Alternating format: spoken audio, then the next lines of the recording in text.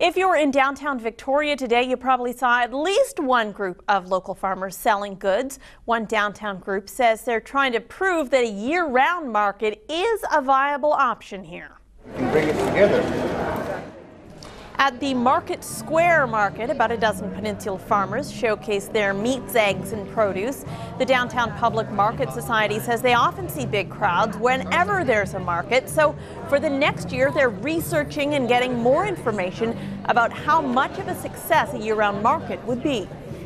We want to get some really solid research, and then we want to partner up with whoever's willing in the community to make a space happen. And what that looks like at this point, you know, we're dreaming big.